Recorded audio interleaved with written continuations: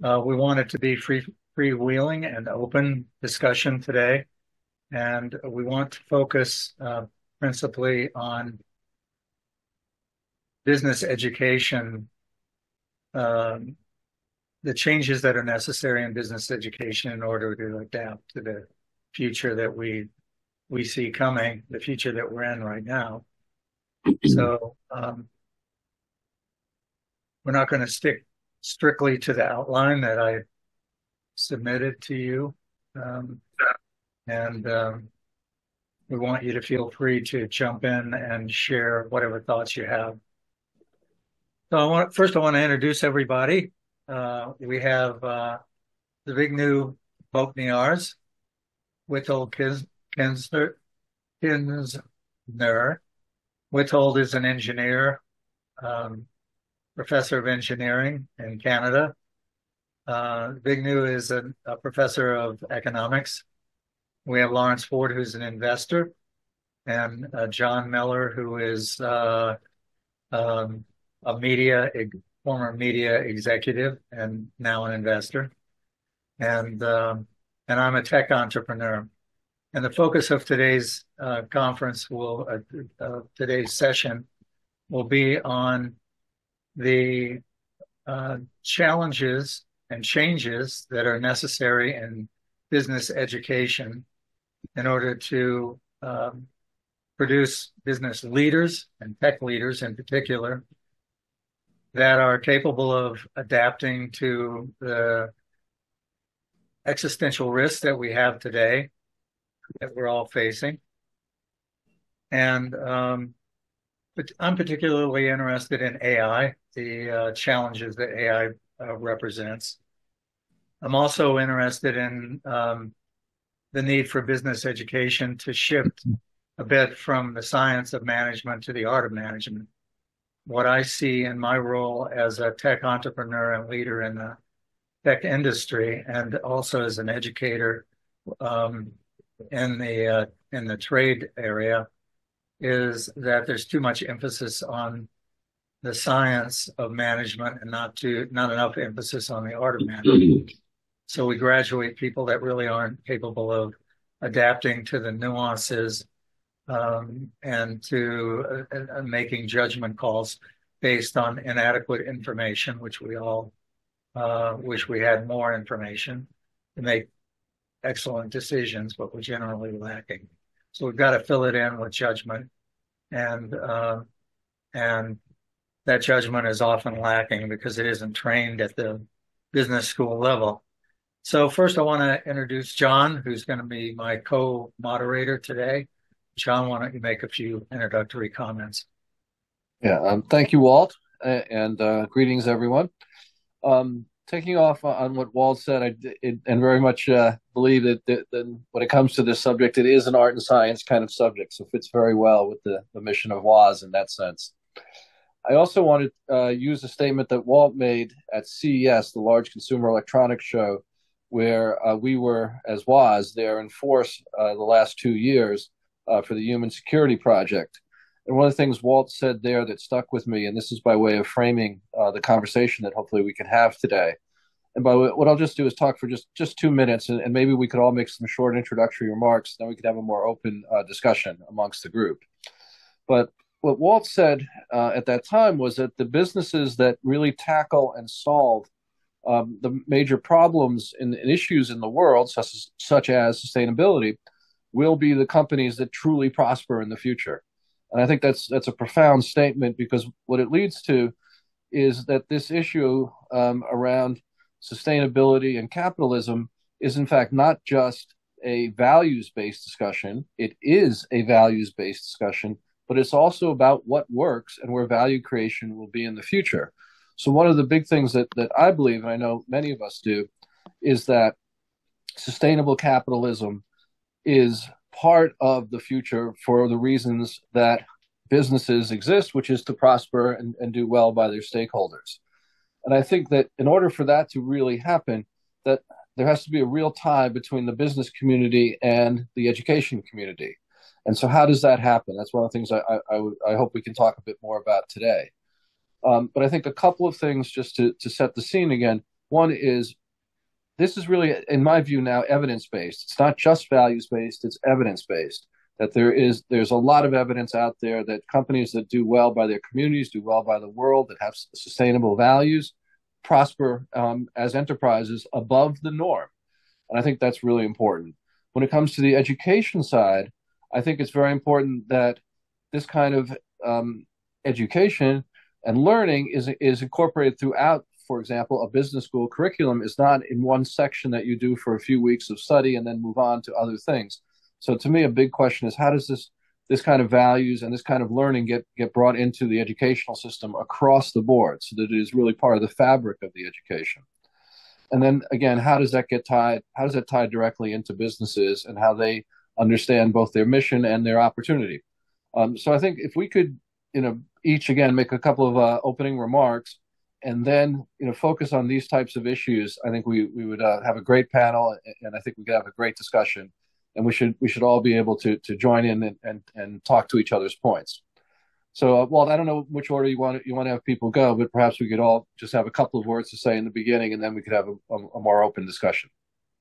Okay. Zbigniew, why don't you start and just give us your perspective about business education and the type of education that technological leaders need today in order to prosper now and in the future. Okay, I'm happy to join this panel. I'm already 56 years in education sector, so I still love teaching and doing research. Just returned from my university, Minnesota. I spent 20 years, and would like to share that. Preparing response to your questions, what I consulted with my colleagues who are also teaching, used to teach only in technical colleges, starting with MIT to polytechnics in Central Eastern Europe. So I got some hints from them to, even I used to teach at technical universities, also postgraduate studies. So this is a great opportunities. I believe that, as I mentioned in my conference quote, without creative and ethical leaders, business and technology, we cannot resolve facing us problems. And so educating them, this is the basic obligation of academia, all of us. But so talking about ethical leaders, business and technology leaders, we need to build type of sensitivity among them to respond to emerging social and environmental problems. And if we look at the current level of destruction of ecosystem, so I believe as an economist, working in this area since 72, that sustainability is not just enough. We need to move beyond sustainability by creating additional values. Values restoring the damaged environment. So we need to move step by step to regenerative development. I see this type of development already emerging, both in curricula, also in urban areas, creating green areas, restoring destroyed ecosystem is a good direction.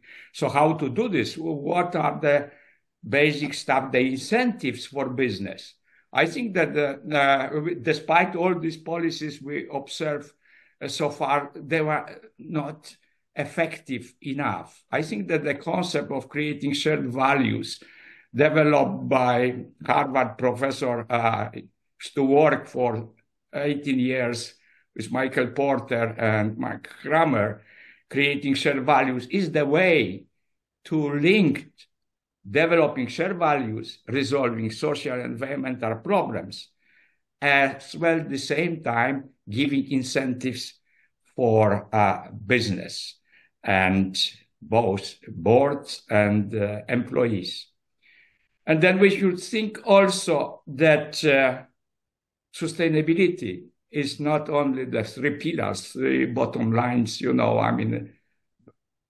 developed to simplify the notion of sustainability by Elkington.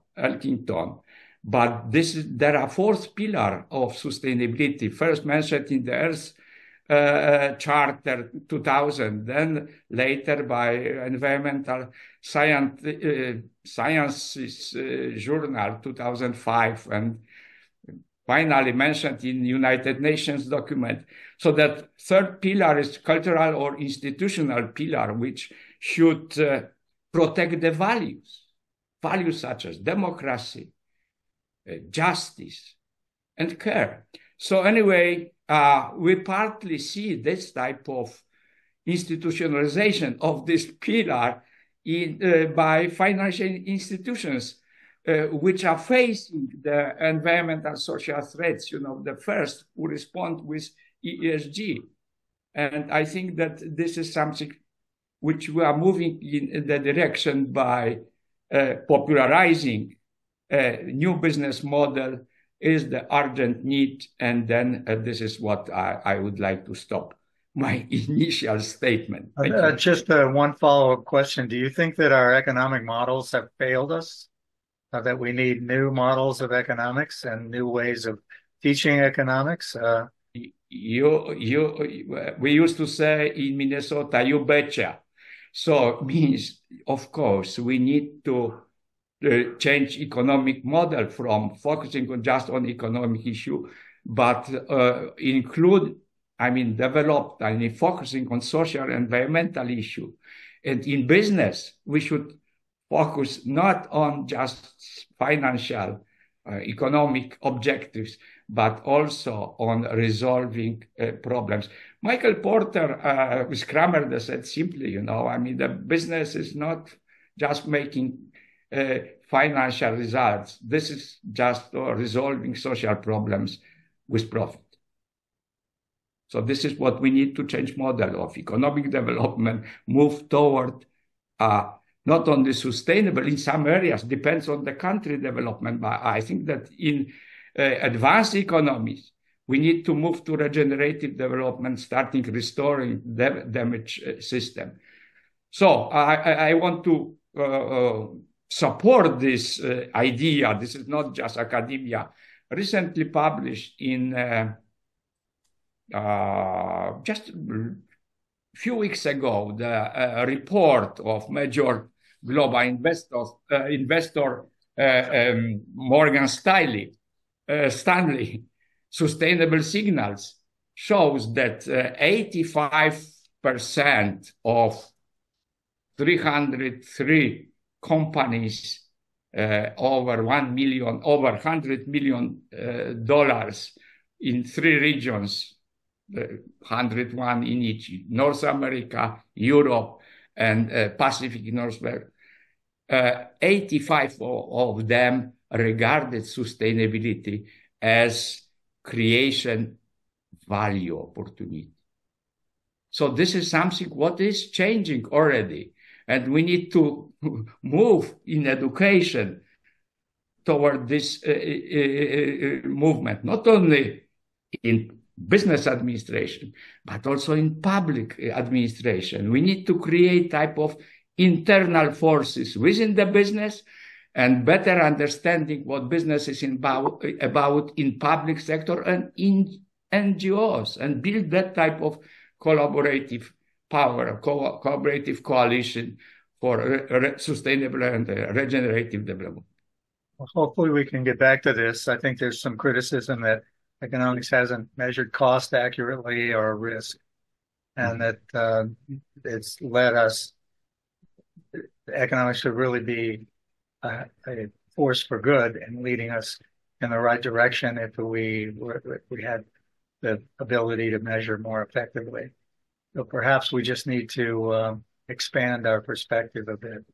So Witold, I'd like to move over to you and have you comment on this. You're an educator in engineering, and certainly engineering is very very much focused on the mathematics and the the scientific aspect of the discussion that we're talking about right now, not so much on the artistic side of it, the art side of it. So what do you see that needs to be done to change engineering education in order to expand people's perspectives and help them understand and deal with more effectively the existential risks that we're facing now? Well, thank you very much for allowing me to be with you, because this is probably one of the most important topics for all of us, is existential. It's not just sustainability. I see that we have changed. The world has changed. Some things in education are still lingering. The Prussian model is still with us, educating one program fits all. That was good in 1770. It should not be good today. So my approach today will be showing you not only how we might catch up, but how it might be even successful through specific things that could be done today, could not be done 10 years ago. The world has changed because in 1950, the time of Russell and others, and us, when we were young, the world had only 2.5 billion people. Today, we have more than 3 times more. Last year, in the middle of November, we reached 8 billion. It is not possible to live as nothing has happened. So what I would like to show you today is the approach to it. So I'll be switching some of the slides in and out. Can you see them? Yes. So my approach over here, perhaps just to give you another example of the seriousness of my approach, is that I was also vice president of educational activities in the largest organization. IEEE has now 170,000 members. So there is a lot of impact, all of the countries involved. And we have been trying some of the aspects. Some of them did not work, but some of them may. So the approach that I would like to see, that I would like us to see as one, no longer a tribal type of competition, but a social awareness that is connected with the physical world explicitly. And then the novelty for the last 50 years too, 40 years, is the connectivity through all of the networks. And the networks are also changing dramatically. I will show you some of the aspects. I'm leading an initiative that brings satellites, the space communications and terrestrial communications into one, so that our education and telepresence could be really achieved. But if we would see it as an isolated systems, we are also doomed. We have to really realize that we are interacting, and we must be more interacting.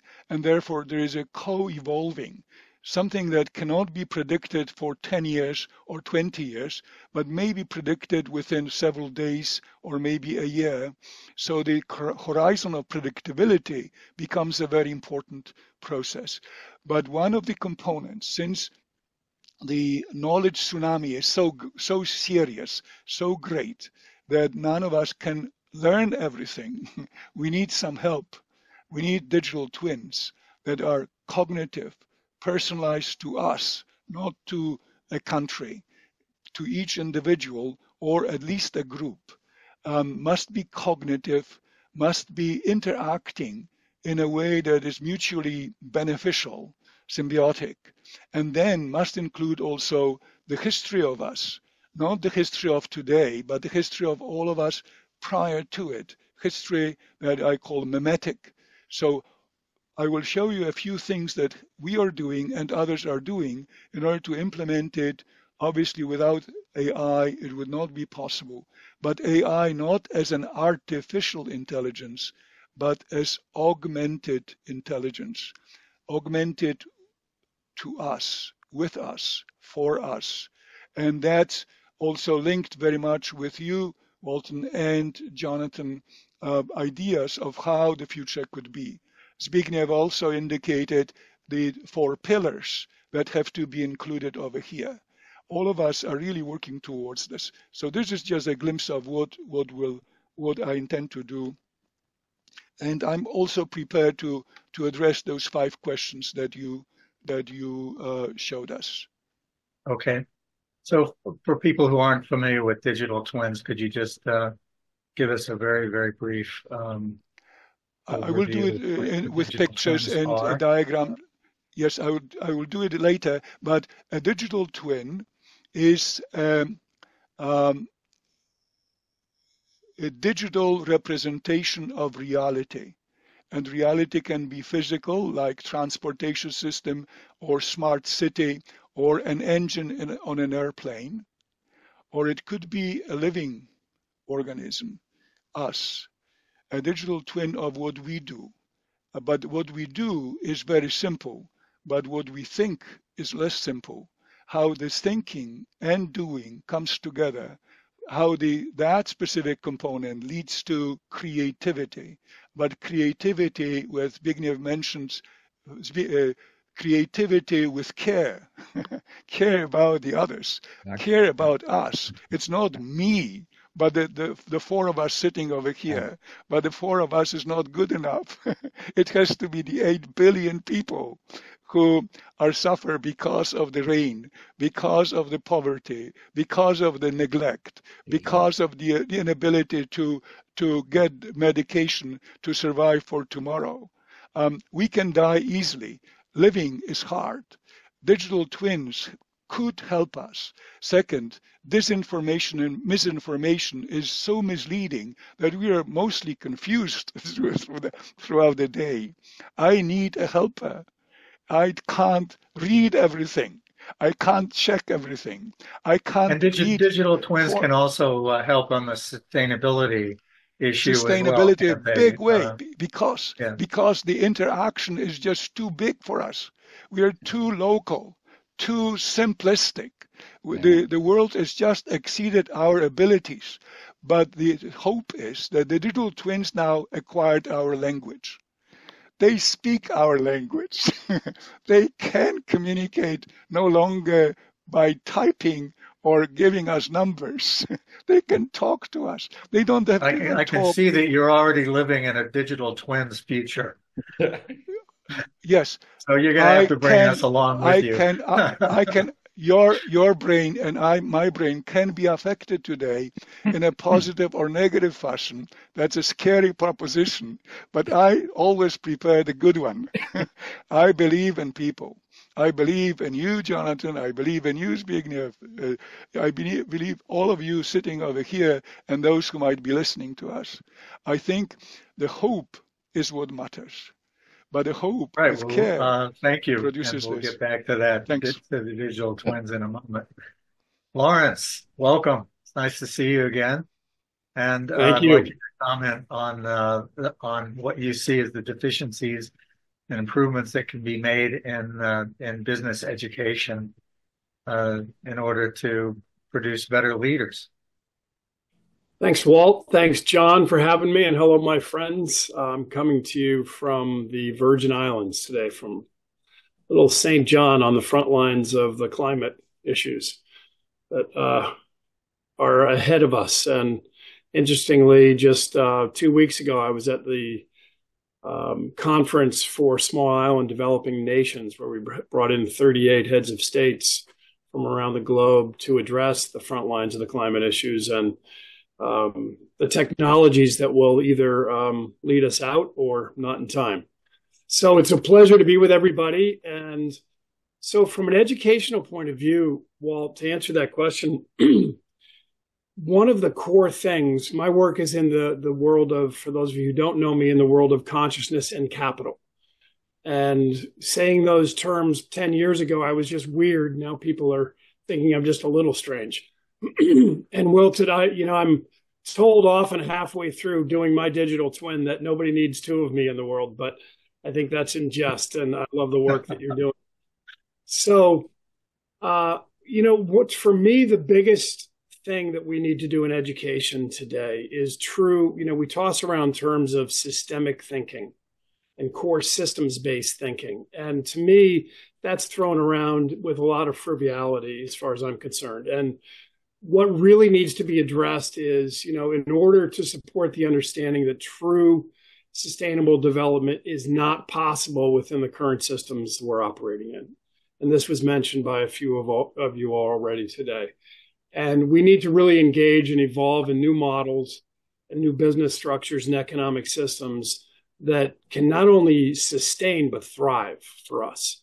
And without dealing with these core system issues of the lack of externalities and the extractive, grow at all cost system that we're in today, the rest of the work that we do around solutions tend to be duct tape around old system models that will not hold it together. And so the work that there's really two areas that I think in education we need to focus on. And three comments I have around this. Number one is the first is really technology is the future and the leaders and the power in our world today. And when we talk a little bit more about that, we can talk more about the statistics of the amount of market cap and returns in general indices that technology itself holds today and where that's going in the future, and the concentrated power in the leadership of technology business, which is why it's so critical that we focus in that world in more of a holistic aspect of education with those folks. What would that mean to you specifically, Lawrence? I mean, do you feel like we need more in the way of training in ethics, like Nicomedean ethics training? Is there more of an emphasis on the humanities to fill in the gap between the data we know and the data we don't know? There's a risk management problem that seems to be happening as well, where we're not emphasizing long-term risks adequately. And companies, as John mentioned earlier, the companies that are going to survive are the ones that have more of an all-encompassing understanding of the risks and manage them more effectively. So what aspects of business education do you think need to be drilled down on?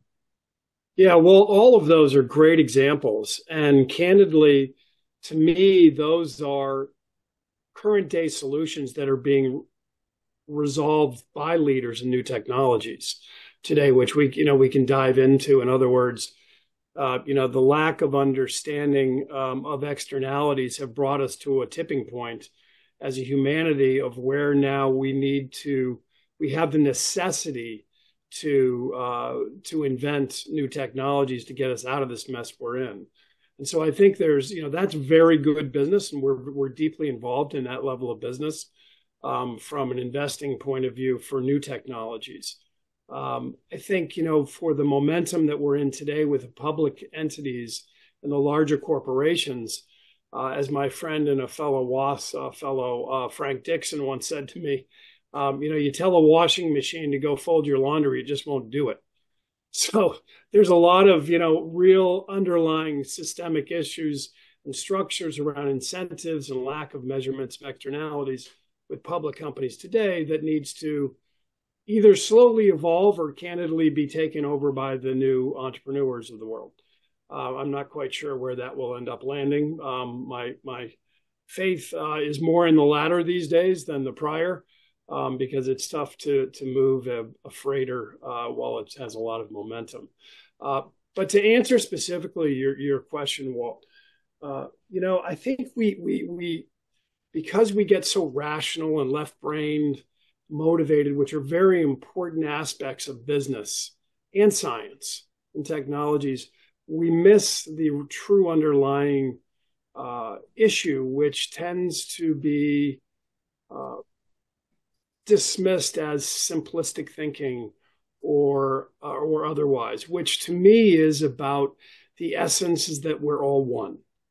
And this temporary delusion of separateness as we're alive on this earth is just that. And anything we do from that level of consciousness and thinking, then allows us to come with a mentality that we can just extract and use things for our own personal short-term goods and needs. And so in the educational aspect, the understanding from multiple different disciplines of indigenous knowledge, of wisdom keepers from around the globe, I believe that's where it all begins and has that deeply integrated into the education system in schools. I can tell you, when I have the pleasure of speaking in business schools and I have a little bit of fun with them, I basically say to the kids in graduate school, you don't have to be a jerk to be successful in business, believe it or not. And I get this roaring laugh all the time. And I think it's more of a release because, the system teaches this extractive bullying type of mentality. And then we highlight so many of the people who have succeeded that way. And so not throwing out the baby with the bathwater, the system has done great things and will continue to, but, like any system, it needs to evolve and things need to change. And so to me, it's about educating inside the institutions that we need to work on the system while we still work within the system. That's a good point. I agree with you completely. Sean, do you have a comment on that? Yeah, it's a very good point about, I want to get it right, working on the system while we're in the system, I think is the way you put it, Larry. Yeah, and it's well said. And that's one of the things that I said in my opening remarks, that around evidence-based, because I think there now is more and more evidence that the kinds of sustainable or even regenerative capitalism that we're talking about here yields real results. But that's not widely understood in the business community. So I think that it's for me, a lot of that is two-pronged. One prong of it is getting that information better understood in the business community. But another is very much teaching it to business school students and students more broadly as they're coming through the educational system, because more and more evidence will amass over time. So I think it's very important to gain momentum that way. Because the other thing I'll mention to folks that I experience, I sit on public company boards and have probably sat on over a dozen over some years. The pendulum has swung. A few years ago, in the United States, there was a lot of pressure to embrace things that are typically defined as ESG, right, as the term of art is called inside the public companies. And the pressure now is actually somewhat swung back the other way, where publicly, stating goals in these areas can bring a certain amount of pressure from the outside. So we also exist in an environment where I think a lot of us on this in this group and probably listening share a similar set of values and potentially even approaches, but that is not yet widely adopted throughout the business community, let's say, and the world of business at large. So I think we still have a fair amount of work to do. Let's call it on the ground in that regard, and in the educational system to really show that the case, in my view, is evidence-based and as well as values-based. I agree. And a quick follow-up, if I may, and then I'll hand it off to the rest, is, the evidence base is key, John, because, we have a saying, you never have to say you're sorry for doing good. And we base that on evidence-based returns and true impact out in the field. And, the problem, which I was speaking of in Chicago at Morningstar at the beginning of ESG, is, watch out, it's a freight train and it's a trend. And whenever you make a religion out of data that in and of itself is not only inadequate, but often data that doesn't want to be shared with the world, and then things that actually can't even be measured with impact, you're heading a freight train into a wall. And so I think, John, when you speak about how the backlash coming back now, it was a no-win game in that world. And then you have the greenwashing that went along with it and just took advantage of that murky water. Okay. Yeah, I would say that good data is not a substitute for good character or good judgment. Yeah. And those things tend to come from more of a liberal education. So I think that the whole idea that used to be popular years ago of having engineers, for example, who had I remember there was a 3-2 program where people would go to a liberal arts curriculum for 3 years and then 2 years of engineering and graduate with 2 degrees. I don't know how popular that is today. Witold might know, but I thought that was a really good idea. and could help address some of the issues that we've discussed so far. I don't want to end this session or get too far into it without moving into the topic of AI a little bit, because I think that AI is something that's going to put a lot of pressure on business leaders to adapt, and it's going to raise some issues. There's some serious threats associated with AI. There's some regulatory there's a regulatory environment that's developing in Europe and here in the United States. Colorado is the first state to implement AI regulatory environment to try to address the serious risks associated with AI, and they call them high risk.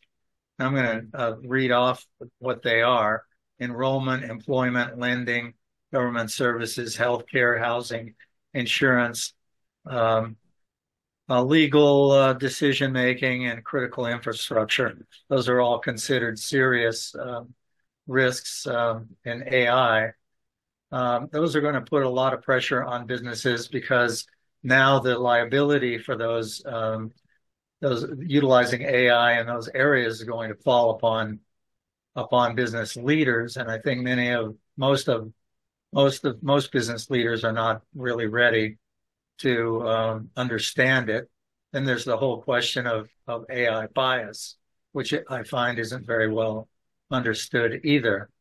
So we're moving into a new technical environment where there's a lot of pressure being put on business leaders to understand this new environment and to make ethical decisions within their companies that comply with the regulatory environment. And they're not really very equipped to do that, I don't think. So what sorts of, how do you see those risks? And maybe digital twins could play a role in mitigating some of those risks. We'll get to you in a minute about that. But first, I'd like to go to Zbigniew and get your take on what you think how these risks are going to affect business education, these new emerging risks, this new regulatory environment. How's that going to affect the way we educate leaders, and how's that going to affect economic decision making? Okay, if I would be able to answer this question, I want to come back for a second, to say, to the first question I expected we will go through. If we focus on knowledge gap, with education for technology, we are missing all other elements of shaping human capital. Knowledge, they need to have knowledge besides technical, sophisticated, also the knowledge on environmental science and ecology, circular economy, ethical and corporate social responsibility, green finance, and so on, and as well as on the risk and opportunities related to AI. But if we do not complement, if we do not move from the model which is still prevailing, I see, in the States, we are moving in the direction for a couple of years, but in Europe, there's still no education based on knowledge transfer. This is not the right model. We need to focus just from knowledge transfer to build the learning community, student-centered learning community that everybody contributes. And this is something what creates not only the environment students discover knowledge and they treat they as their own. This is very different to cite opinion of professor or, okay, I learned that, this is my value, I own this. And then creating skills how to implement this knowledge. Without skills, And then the other elements, what is important here, you have already mentioned, we need to create the attitude, collaborative attitude, because as you have mentioned, Witold precisely the changing situation. We need to have interdisciplinary team to resolve it. They need to learn, be open, to collaborate. They need to develop good communication skills and certain values, tolerance to different views, different disciplines, and openness to collaborate, to find joint values. This is something, the basic stuff, we need to forget about that. So another one, we need to think not only about human capital based on these three pillars, knowledge, skills, and attitudes, but also on social capital, building opportunity to collaborate, building relations, participating in the network. This way, we can resolve the issue. And from that point of view, I became a fan of Witold's concept of digital twins since, I believe, 2018. We attended the Global Engineers Conference in Milano, and he presented. Since that time, I think that this is the way we can move in this direction, because it is much more, more effective system, because we individualize the needs, as well as another aspect, using artificial intelligence, we can match the teams, which complement each other. And they could serve much better, more effective, more efficient way, complex and fast-changing problems. This is something, the direction I think that Witold is making the pioneering work in digital twins, and I think that we should think about this in education more often and more often applied. So anyway, so this is something what technology gives us, empower us to move the direction with better cooperation. We could find more efficient and effective solutions. And then, so how do you feel that the comments and and Lawrence also, right? Yes, as economists, we are teaching. There were several Nobel Prize winners who were talking about internalization of externalities. In general, in evaluating business, we should focus not on cost benefit, but benefit cost analysis. So the business should, all polluters, because households polluting too, and that should pay for pollution, period. This is not the free goods, Anyway, so this is something what I view the technology and AI as a better way to communicate, as the way to make sufficient stuff. And then institutions, I promise, I am also institutional economist. Institutions are changing slowly because good institutions require time. Institutions are in general a product of social capital. We can make good legislation if we trust each other. If we speed up with to regulate something, there is something missing in application. So there is a long literature and examples that, designing institutions is a very complex problem. I don't see many universities teaching designing institutions to make sustainable way. And the basic sustainability criteria, I learned, I was very fortunate to work with both Nobel Prize winner Leonid Hurwicz and Elinor Ostrom. The basic principles of institutional sustainability are incentives. Period. If we don't have incentives, we will not follow and not obey the rules. The second is effectiveness, efficiency, and the third is subsidiarity, decentralization. So anyway, so this is something what we need to be patient in developing joint institutions and start, as Elinor Ostrom said, from below. And this is something moving toward, and then. Excellent points. I couldn't agree with you more. And what I might add, Walter, Walton, it's just I think that there's a moment in time that we're in now because of technology change that is very, very rapid, and all businesses and all institutions are trying to assess their position now in light of this kind of change, that there's an opportunity to influence them and influence the things that we are talking about here. So I also think it's a very important moment in which if WAAS can play a role in laying out some guidelines and some other ways that institutions and businesses can embrace the kinds of discussions and topics that we're having here, it is a moment when it could be well received and have a real impact. Yeah.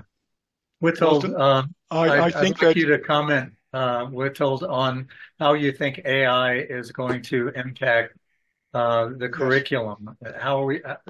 How do we need to change the curriculum in order to adapt to a generative AI world?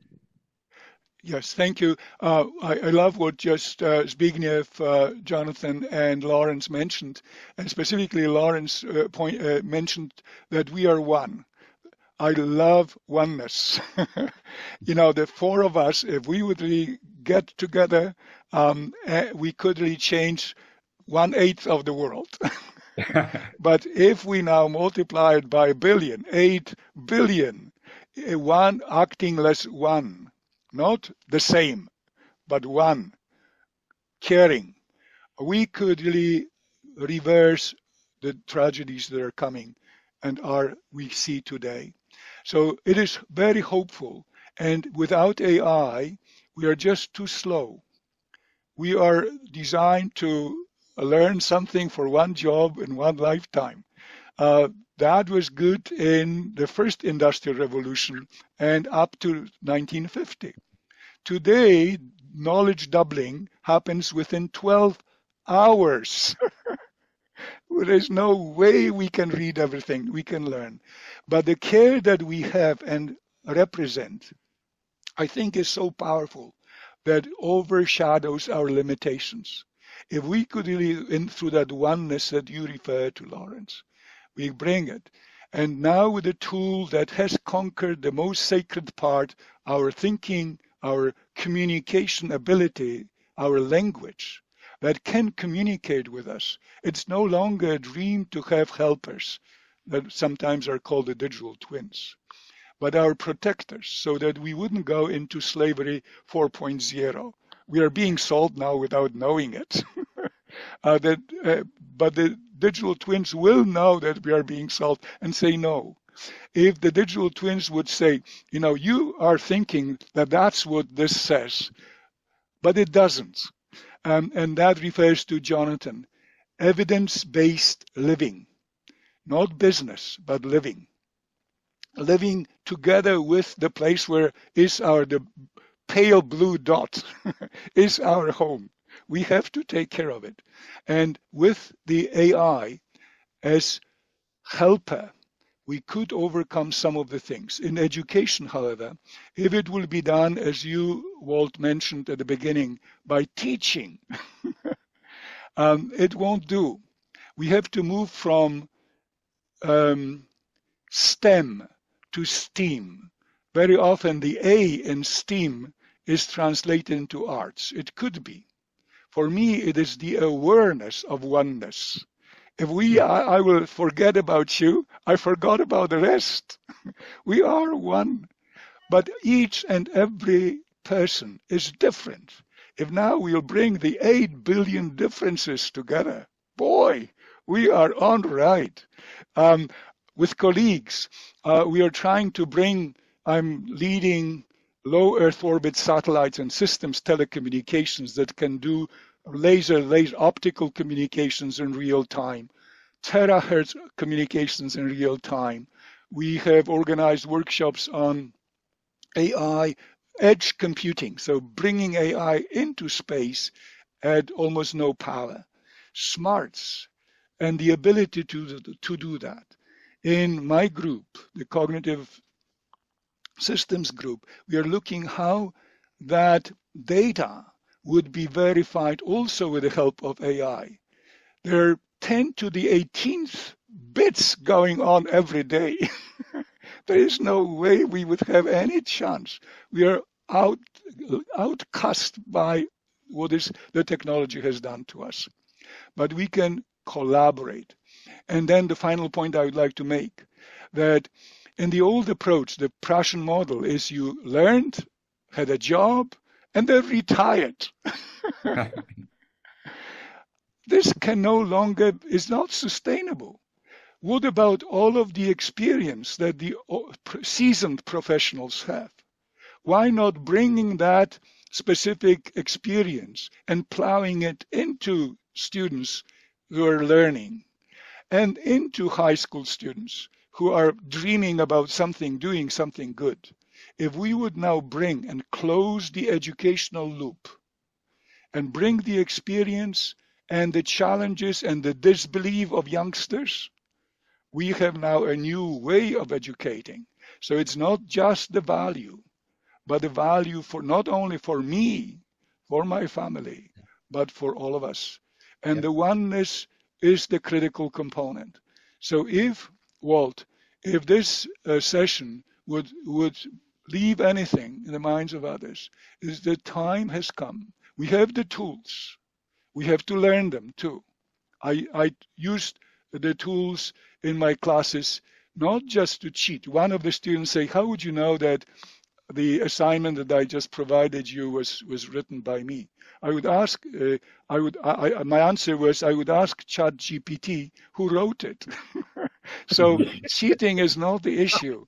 It is simply the critical thinking and the awareness of what Jonathan mentioned, the value and the revised view of our living for maintaining the planet and also maintaining the systems that have worked very well for a while, at least. It is simply developing it, lifting it to a different level. If we could accomplish a part of it, boy, we are on the right way. Thank you. Oh, that's great. That's great. And thanks for all the great comments that are coming in too. Lawrence, how do you think that education of business leaders needs to change in the world that we're moving into, the generative AI? Thanks for all these comments, by the way. This is beautifully inspiring, and I'm sure everybody else is enjoying it as well. You know, I think back, two quick comments on this. One is I remember back when I was probably in college, my dad was a brilliant engineer, scientist. And when we used to call him the pre-Google, you know, we'd say, hey, Dad. And he'd always have the answer instead of, hey, Google. And so, you know, what for me, AI and the whole education, we're really moving AI to me, to answer your question holistically throughout all the other questions, Walt. AI to me is just like putting fuel on a fire. It's exponentially moving us in one direction or another. And the direction that we choose to go with AI is up to us and our consciousness as a humanity.